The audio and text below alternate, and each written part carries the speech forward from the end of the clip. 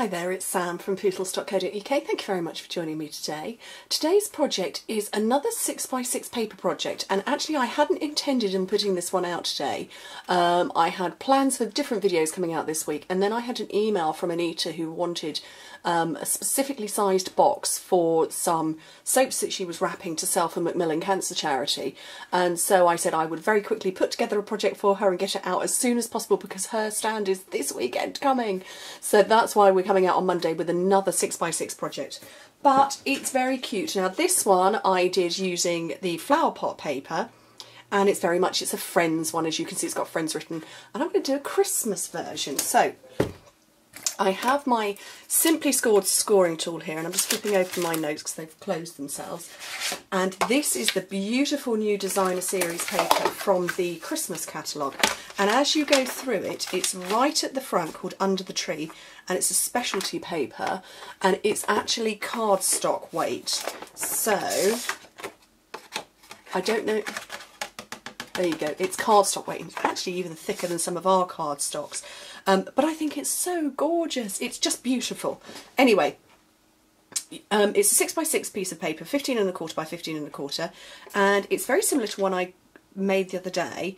So you score it at 1 inch, 2¾ 3¾ and 5½ inches, which is 2½, 7, 9½ and 14 centimetres. And you turn it round and you score it at 1 inch, and then at 3 5/8 of an inch, and at 5 inches, which is 2½, 9 and 12½ centimetres.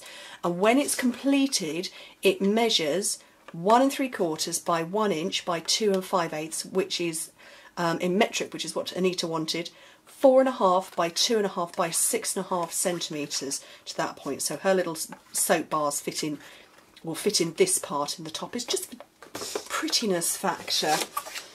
Okay, move that out of the way and come along and fold all your score lines, which you can probably actually, oh no, you can't see them at all. I can see them much better on the craft side. This card is lovely. It really is gorgeous. I can see myself using it a lot. So, fold all of those. Okay, so the bottom of your box, you've got two that are close together and then a big section and another part. This is the bottom. So trim away the little rectangle and then cut up your score lines.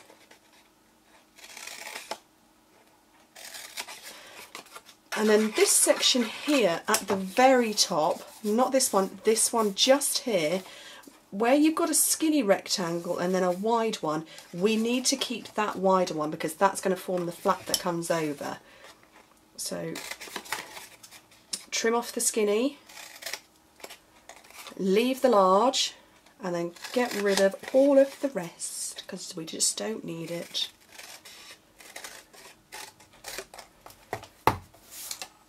Slip it to one side. I'm going to want to round my corners. Where have I put my, there's my corner rounder, I've lost it for a second.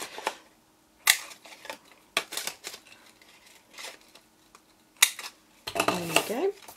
And then the pieces to stick, well obviously that's going to form over. So grab your adhesive now. Because this is cardstock weight, you do need something strong like fuse or like sticky strip. Fold over and close. And then fold in your two sides. This is the back, and this one's going to be the front. And then pinch in these sides and it will stop. Where you've got this score line here, it won't actually go any further because you've put resistance in. And then fold that over and clip it how you want. I've used one of the in colour Clothespegs here. These are the plain ones, and you get a big old bag of them, and they are just called clothespins. They're bigger than the metallics. Without getting my head in the camera, let me just reach round and get the metallic ones. So, you know, considerably bigger than those. And because it's cardstock weight and because it wants to pop itself open, that's why I've got a bigger one. Okay. Oh! It doesn't want to stay shut. Oh my goodness. There we go. Oh! It's literally firing across the desk. Close. There we go. Okay, so my stamping. Now this one I used the Peace, Love and Cupcakes. I can't remember what it was called. But because we're going on the whole Christmassy thing here, I've got the Merry Everything set, which is one of the stamp and punch bundles, which I highly recommend to everybody. And I've already got it out. I've already got it prepped on a block somewhere. Oh, right next to me. I've chosen this one, A Very Merry Everything to You and to Yours. And I've got Cherry Cobbler. And I'm actually stamping onto crumb cake. Okay, right, this is the first time I've used this stamp and punch. Which way round do I want it? That way. Nothing like brand new punching and stamping on camera. There we go. Got to stamp the newness off a stamp, haven't you? Okay. Punch that out. And then grab some rhinestones, I think, because I like the rhinestone effect on there, actually. A paper piercing tool. You can tell I've got nothing prepped, can't you? I have kind of got stuff prepped, but Chris has just gone off to get the children from school, and I'd forgotten that I was meant to be filming this afternoon. I got a little bit caught up writing out a newsletter for the team, and then suddenly thought, oh yeah, that was the other thing I was meant to do today. Do some filming. So I've quickly scrambled to set my tripod up, and off he's gone.